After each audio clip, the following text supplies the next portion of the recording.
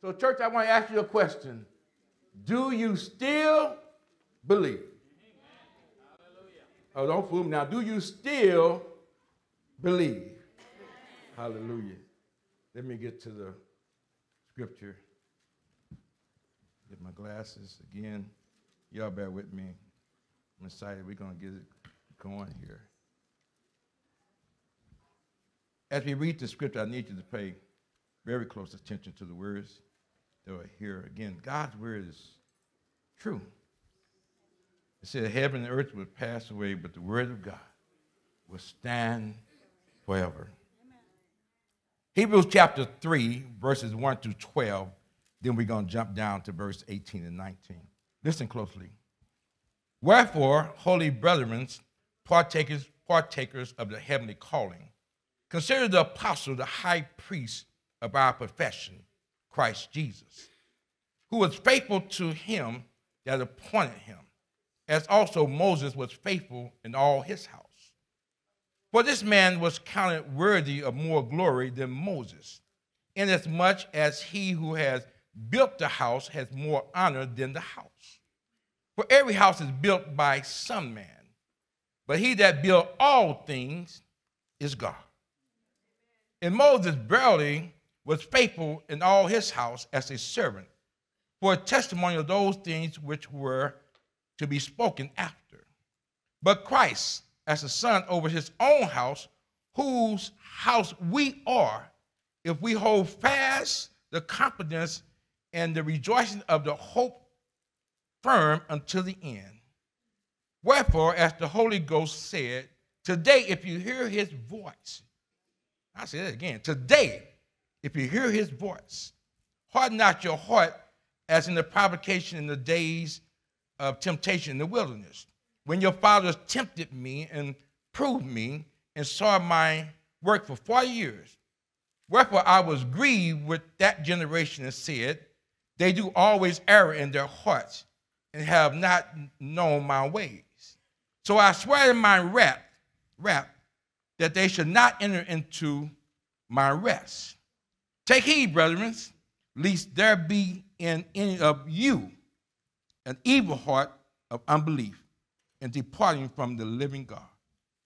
Drop down to verse 18. And to whom swear he that they should not enter into his rest, but to them that believe not. So we see that they could not enter in because of what? Because of what? Move over to chapter 9 of Mark. Just 2 verses. You all can read it with me. You there? Verse 23 and 24. You there? Let's read it together. Jesus said unto him, if thou canst believe, all things are possible to them that what? Believe. And straightway the father of the child cried and said with tears, say it, somebody read it. Lord, I believe. Help thou my unbelief. So the question is, church, do you still believe? Do you still believe? It's an important question today. It's an important question in a postmodern society. Do you still believe? It's an important question in a post-pandemic season. Do you still believe? It's an important question in a culture that is challenging and counseling or trying to counsel your very thoughts. Do you still believe? It's a highly important question when you look around and you see churches half empty, when you see the apostasy is in full effect, the great falling away is in full effect right now. Do you still believe? Do you still believe is the question for the believer today? When you have more believers depending on post-pandemic relief than the perpetual promises of God.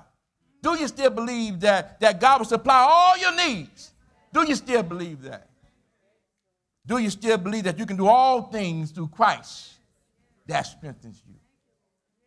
In Mark and Romans, if you got that up, Elijah, Romans chapter 10, verse 13 to 14, Paul asked a profound question.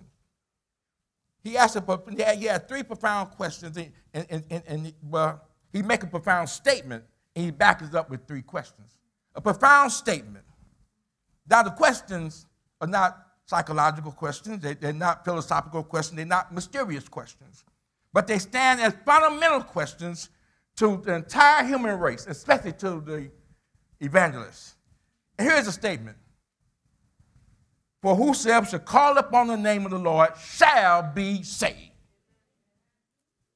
That's a promise. That's a promise. Whosoever call upon the name of the Lord shall be saved. Call upon him, he'll save you. It's a promise. But here's the question. Verse 14 says, how then should they call on him in whom they have what? Not believed. And how should they believe on him whom they have not heard? And it goes, and how should they hear without a preacher? But it comes from Paul's heart desire. He says up in Romans chapter 10, verse 1, he says this, he said, brethren, my heart desire and prayer to God for Israel is that they might be saved. For I bear record that they have a zeal for God, but not according to knowledge, not according to belief. For they being ignorant of God's righteousness and going about to establish their own righteousness, have not submitted themselves unto the righteousness of God. That sounds like America to me. Don't that sound like America today? But here it is. It said, for Christ is the end of the law for righteousness to what? To everyone that what? Believes. Christ is the end of righteousness to everyone that believes. So what it's saying from Abraham to Moses to Joshua, through 40 years in the wilderness, through kings and prophets, and even today, some of Israel still don't believe that Jesus is the Messiah. Still don't believe, even today. But look at your own family. Look at your own life. You've been an epistle in your own home. You've been a witness to your friends. Some of your friends still don't believe that Jesus is real. But do you still believe? After all you've been through, do you still believe? So in our text, we see something that we never thought of. Hebrews tells us several things about the unbeliever. One tells us that the unbeliever will never experience the rest of God. The unbeliever will never experience the rest of God. Then it tells us that the heart of the unbeliever is more than desperately wicked, but it's an evil heart. Evil heart. So I want to look at quickly, if possible, 4 things. I want to look at the pressure of believing, the promise and privilege to those that believe. Then we'll get to the penalty for not believing, then the pleasure of believing. Are you ready for it? You really want to hear this message? Hallelujah. So the meaning of believe, that from Webster Dictionary, said, believe means to accept something as true, to feel assured of. But Nelson Bible Dictionary says this, it defines faith as a belief or a confident attitude towards God. It involves commitment to him, to his will for one's life. Nelson Bible also says that belief is to place one's trust in God's truth. A person who believes is one who takes God at his word and trusts in his salvation. And God's truth is who? God's truth is what? God's truth is Jesus Christ. Do you still believe? Hallelujah. So let me give you the pressure of believing. It tells us in Hebrews chapter 3, verse 1, tell us that our belief must be focused and centered on Jesus. Our belief must be focused and centered on Jesus. And this is where the pressure begins. This is where the pressure begins. It begins because you got to take the leap of belief, not the leap of faith. The leap of belief comes before the leap of faith. I'm going to show you in a minute.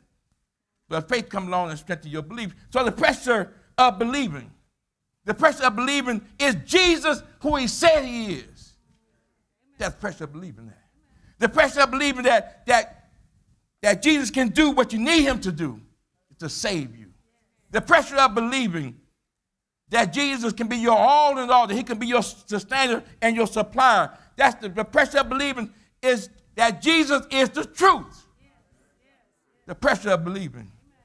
In a world that no longer believes that there's absolute truth, here stands Jesus, the resurrection, the truth, and the life. What's he going to do with that?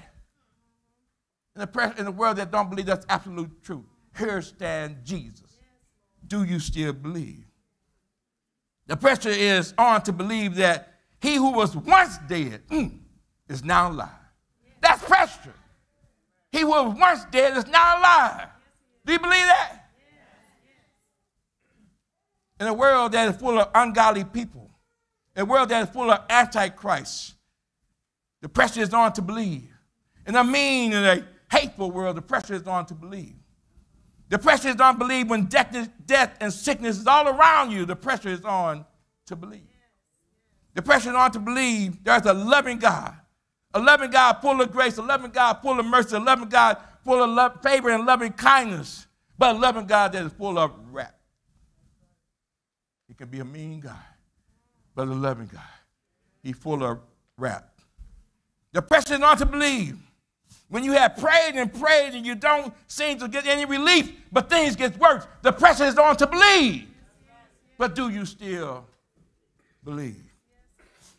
The pressure is on to believe when you watch loved ones die and children suffering from terminal illness and hunger. Do you still believe? The pressure is on to believe when you see the guilty go free and the innocent is punished and in prison. The pressure is on to believe. The pressure is on to believe when you see the wicked prosper and the poor continue to scuffle and shuffle to make ends meet. The pressure is on to believe. The pressure is on to believe. Several things cause this pressure to believe. I'm going to give you the top three. The top three is time, sight, and fear will cause pressure to believe. Time, sight, and fear will cause pressure to believe. Time was seen to make one stop believing in truth. Somehow you feel that God doesn't care. You feel that God has forgotten you. That what time believe. Well, I have believed all my saved life, all my born-again life, I believe that Jesus is coming back. I'll be turning 65 in August. He's not having come yet, but he's still coming. I still believe that he's coming. I still believe that. I stopped believing in Santa Claus. I stopped believing in the Easter Bunny, but I still believe that Jesus Christ is coming back. Hallelujah. I stopped believing in fairy tales and nursery rhymes, but Jesus is coming back. He's coming, he's coming. He said in his word, behold, I come quickly. Time will cause pressure to believe.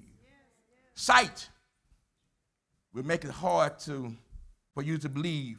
What you see or what you don't see make you wonder, does God really care or do he really exist? You remember Thomas. Thomas said, I won't believe until I put my hand in his side. You remember the man we just read about?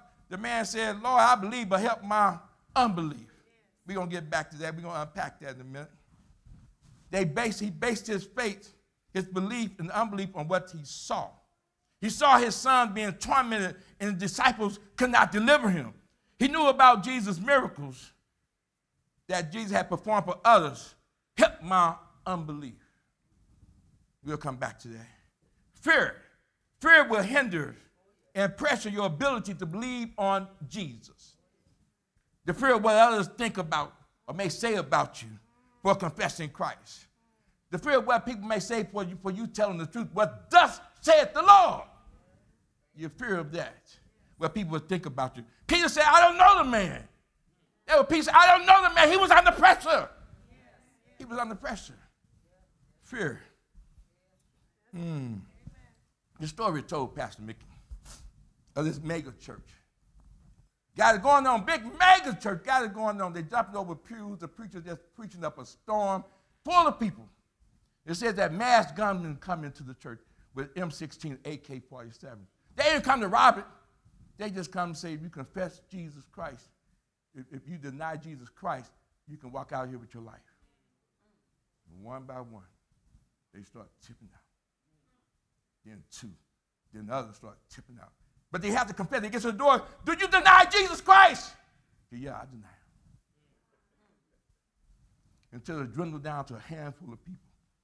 Then the masked gunmen, they took the masks off. They laid the guns down and said, Pastor, you can preach now. You can preach now, Pastor. The believers are here. The believers are here. You can preach now. The true believers are here. Do you still believe even under pressure? Amen. Hallelujah. Thank you, Holy Ghost. Hallelujah. Thank you, Holy Ghost. I got lost where I was at. I'm going to get it. There it is right there. So Hebrews 3, 1 through 6 tell us why we need to believe on Jesus even under pressure. Hebrews chapter 3, 1 through 6, we just read, even under pressure, there's why we still need to believe on Jesus. Because we are partakers of a heavenly calling, and we are set apart from the world. It tells us that Jesus is the apostle sent from God. That's why we need to believe on him.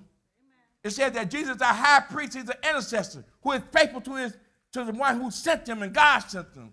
It tells us that Jesus is higher than Moses.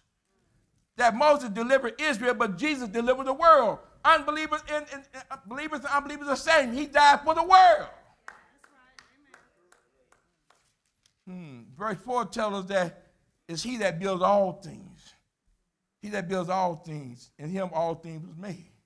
And verse 6 tells us why we need to believe on Jesus at the center of our belief, that we are partakers of his kingdom, partakers of his house. Amen? Hallelujah. So do you still believe? Do you still believe? Do you still believe even under pressure? So let me get to the promise and privilege of believing. So let me go back and unpack something that I said earlier. I said you must first take the leap of belief before you take the leap of faith. That faith comes along to strengthen your belief. If I had a chair up here, I could demonstrate it.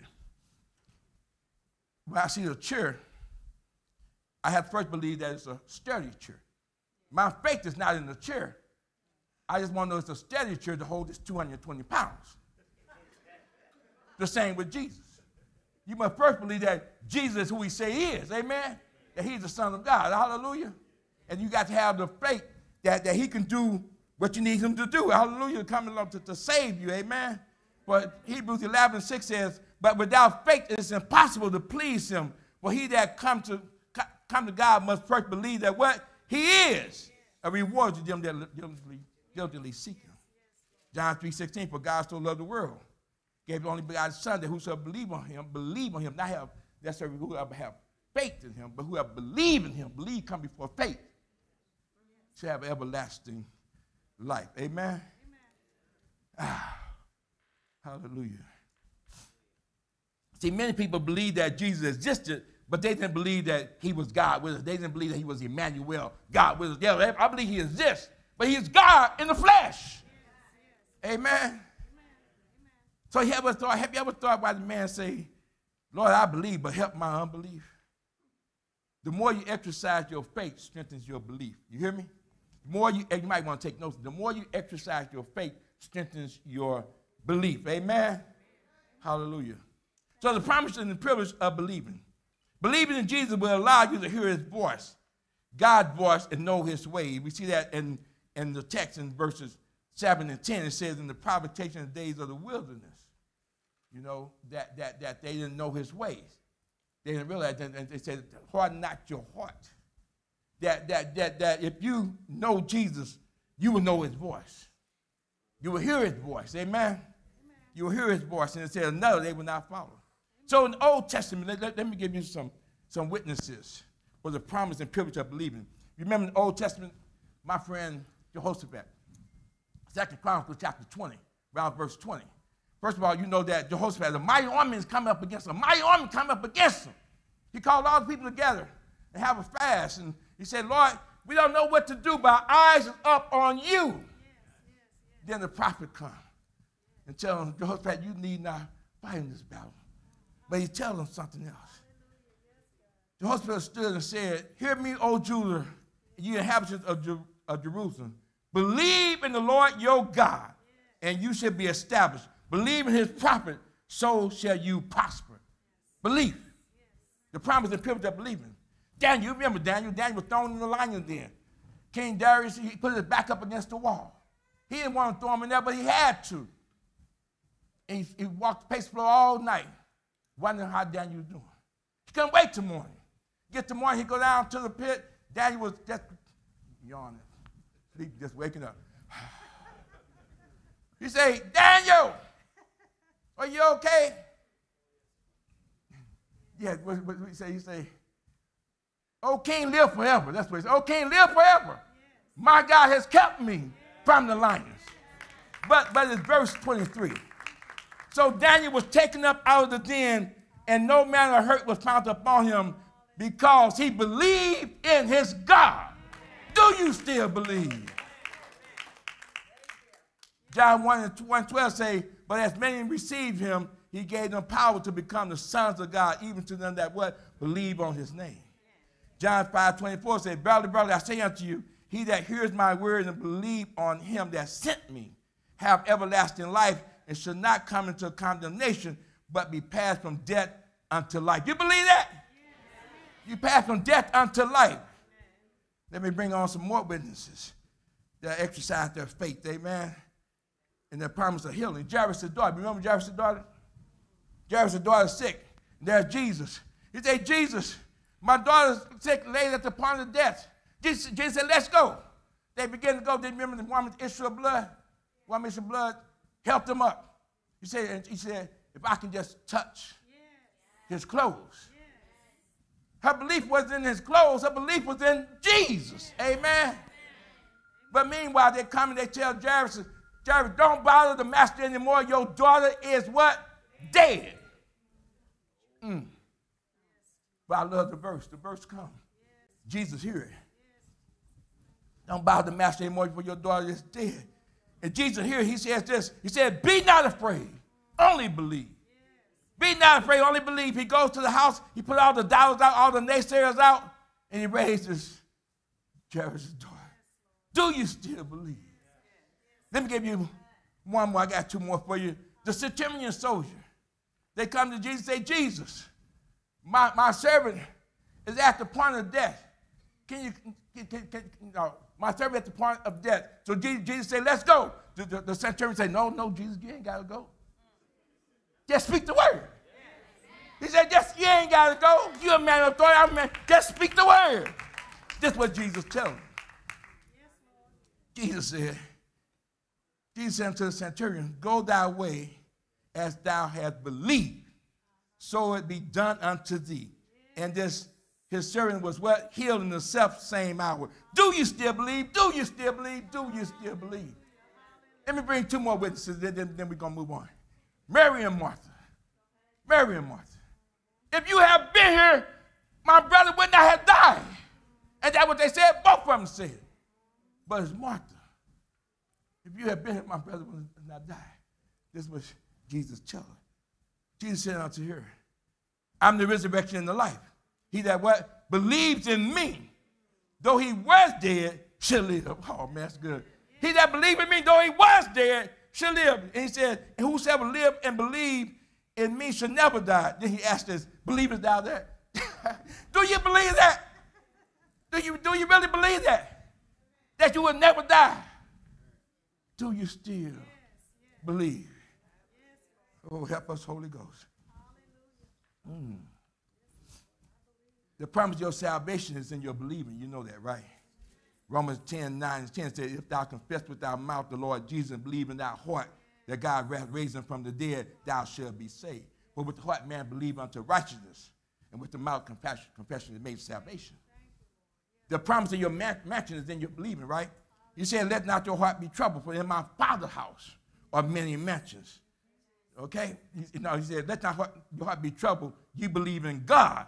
Believe also in me. And you know the rest. So let's move to the promise and privileges.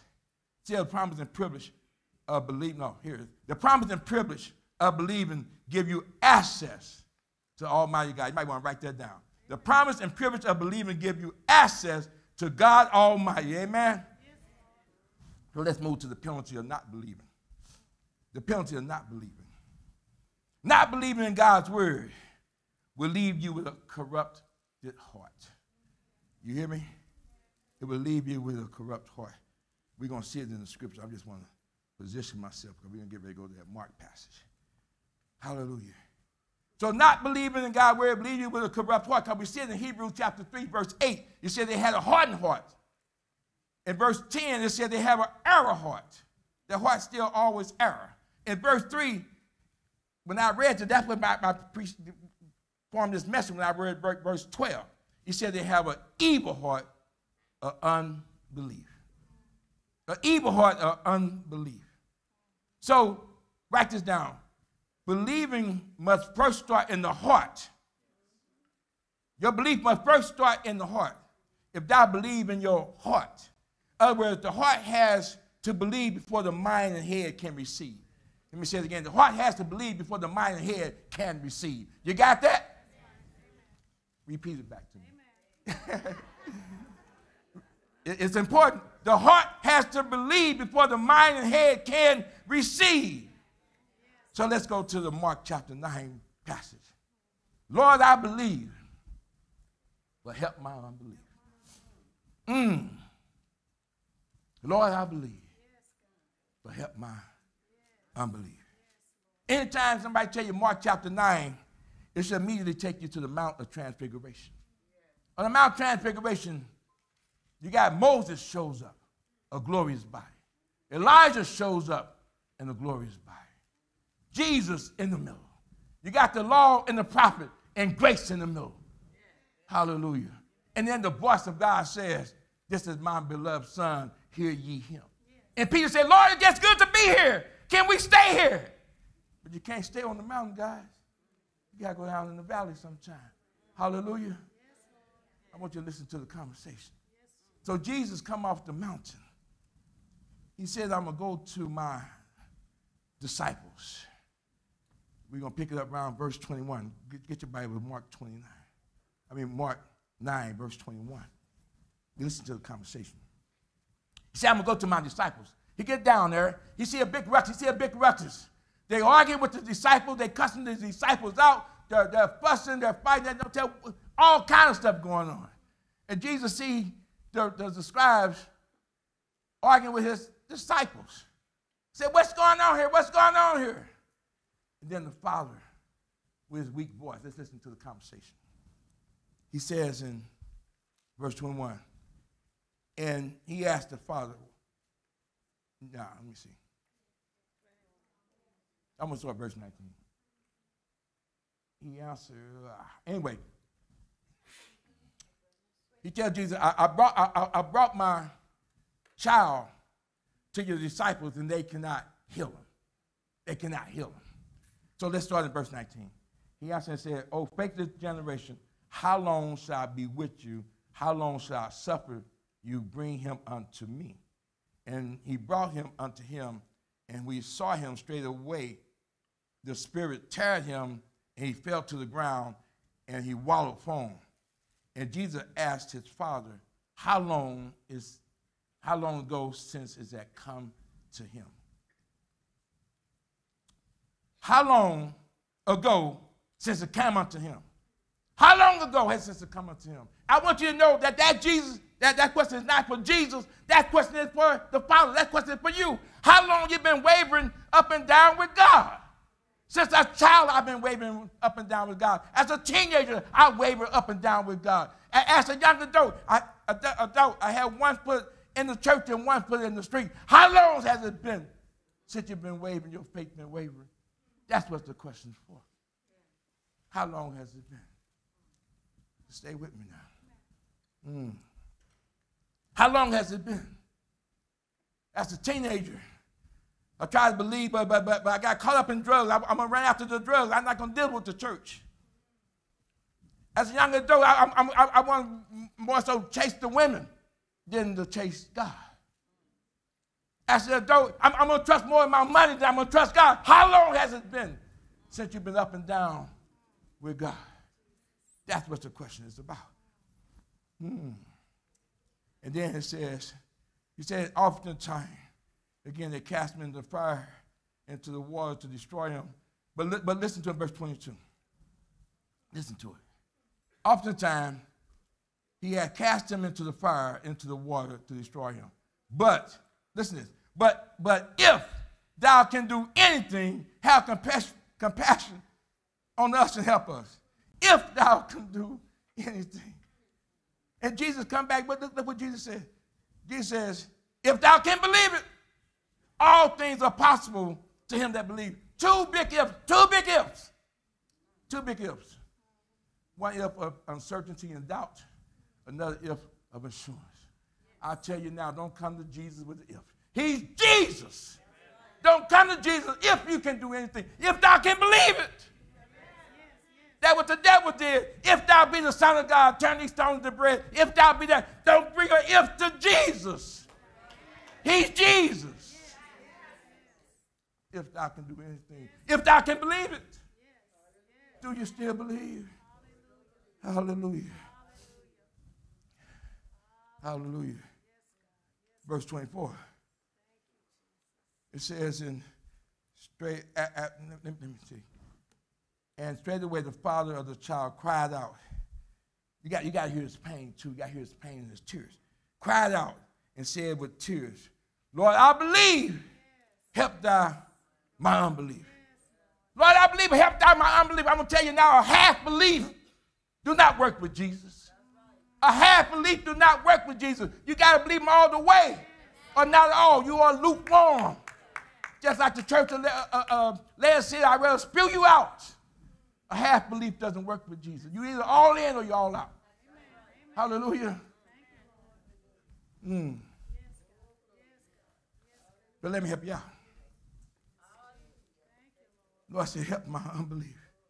The man was tired of being wishy-washy. The man was tired of being double-minded. Let not a double-minded man think he can receive anything of the Lord. The man was tired of being halted between two opinions. If God be God, let him be God. Amen. God be where it's true and all men are lying. Halted between two opinions. The man was tired of getting his hopes up just to be let down again. I see your disciples. I see you healing, but your disciples cannot heal anybody. He didn't want to develop an evil heart of unbelief. That's why he said, Lord, help my unbelief. He didn't want to develop an evil heart of unbelief. Lord, help my unbelief. Hallelujah. Let me give you this. You might want to write this down. Pastor, I'm trying to get us out here. Oh, y'all liking this? Y'all getting this? Can I preach? Can I preach it? All right. Unbelief is demonic, progressive, and contagious. Unbelief is demonic, progressive, and contagious. I get it from the crowd. There are people in the crowd that seen Jesus, even the disciples, they seen Jesus' miracle. They know what Jesus can do. There some don't believe now, half of them don't believe, now all of them don't believe. It's progressive. And it's demonic. It's contagious. That's why you got to watch out for rumors, you got to watch out for this world. We in a world full of unbelievers today. You know that, right? You're in a faithless generation right now, full of unbelievers. It's progressive, demonic, and it's contagious. Did Jesus really do that? Yeah, he did it. He's Jesus. Be careful. Hallelujah. So many believers, unbelievers in the world today, a faithless generation. But could that been what the man believed in his heart conflicted with what he saw with his eyes? What he believed in his heart conflicted with what he saw with his eyes, because he believed Jesus. He said, Master. He knew what Jesus was. But he saw his disciples couldn't do anything. What he believed could have been what the man believed in his heart conflicted with what he saw with his eyes. If thou can believe, that's what Jesus told him. He believed that Jesus was who he said because he called him master. But what he saw with his eyes hindered him from receiving the fullness of the master's touch. Hallelujah. If thou can believe. If thou can believe. I know you've been through a lot, but if thou can believe. I know the sickness looked like a defeat. The torment has been prevailing a long time, but if thou can believe. If thou can believe, all things are possible to those that believe. I know it's looking impossible. I know the disciples tried, the doctor tried, the palm readers tried, the sorcery tried, witchcraft. You tried witchcraft. Your money only went so far. But if thou can believe, if thou can believe, all things are possible. Amen. But if thou can believe, if you can push past the doubt, if you can look beyond the past failures and the setback, if you can get past the minutia, the he say, she say, the doubts and the naysayers, don't let what you see with your eye dictate what you believe in your heart. Might want to write that down. Don't let what you see with your eyes dictate what you believe in your heart. Amen? Amen, amen, amen. Hallelujah. You hear people say, I can't believe my eyes. You hear them say, I wouldn't have believed it if I didn't see it from my own eyes. But when it comes to God, when it comes to Jesus, when it comes to the supernatural, the heart must supersede the eyes. When it comes to Jesus, when it comes to the supernatural, when it comes to God, the heart must override the eyes. Open the eyes of my heart, Lord. Open the eyes of my heart. But here it go. Jesus not only cast out the demons out the boy, but he cast out the man's unbelieving spirit. You don't see it, do you? It's in there. I know you don't see it, but it's there. That man was bound for years with a spirit of doubt and fear. You've been bound for years with a spirit of doubt and fear. It bounded you. But Jesus cast it out. It says in verse 25. I'm going to show it to you. It said, when Jesus saw the people running together, he rebuked the foul spirit, saying to him, thou dumb and deaf spirit, I charge thee, come out of him. But he don't stop there like he did with the pigs and the swine. Remember that one? He said they wanted the demonic man, the demons wanted to go into the pig. He said, I don't care where you could just go. But this time he says, come out of him, enter him no more. In other words, it's done. The unbelief is going to go away. In other words, devil, you're not welcome here anymore. Because you know when a demon leaves, a demon will come back. But he said, do not enter no more. He cast out the man's unbelieving spirit as well. Hallelujah. Well, that tells me that right there. Jesus permanently removed the doubt and fear. Jesus don't do anything halfway. In this world, you see hopelessness. But I believe and know in my heart that there is hope, and Jesus is that hope. Amen? Let me just jump on down to the penalty of unbelief. Try to get to the pleasure, get us on down the road. It says the penalty of unbelief, that you will never experience the rest of God. The rest of God is the peace of God. The rest of God, do you remember the promised land? That Moses was taking the people to the promised land.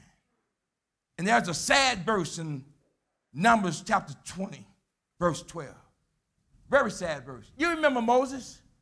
Of all the things that Moses did, all the things that Moses did for the people to deliver the people, it says he could not go in the promised land. Know why?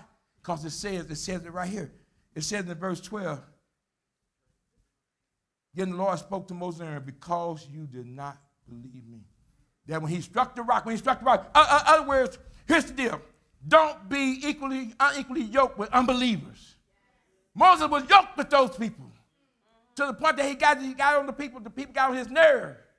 And he struck the rock instead of speaking to the rock. And missed his promised land. Do not be unequally yoked with unbelievers. Hallelujah. The penalty of unbelief, that it says in Titus 1:15, nothing is pure, even the mind and conscience is defiled when you're an unbeliever. The penalty for unbelief is that unbelievers will have Revelation 21, will have their way in the lake of fire. Hallelujah. Let me just go ahead and give you one witness for unbelief. You remember Zechariah? Zechariah, Elizabeth going to be pregnant. Elizabeth going to have a child. You're going to call him John. But they said he didn't believe, and God struck him down. Amen. That's penalty for unbelief. Let me give you the pleasure and unbelief, then we'll get ready to go. The pleasures of unbelief. One, pleasure of unbelief is the rest of God, that you experience the rest of God. Pastor preached on, come unto me, all you that labor and heavy laden, and I will give you rest. That's the pleasure of believing.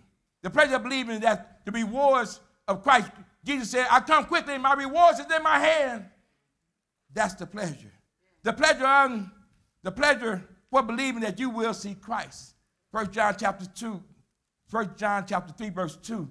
Though it yet not appear what we may be, but when we see him, we should be like him. Amen. You should be revealed. The pleasure of believing that you will spend eternity with Christ. That's 1 Thessalonians 4. It says, for if we believe that Jesus died and rose again, even so them also which sleep in Jesus God will bring with him.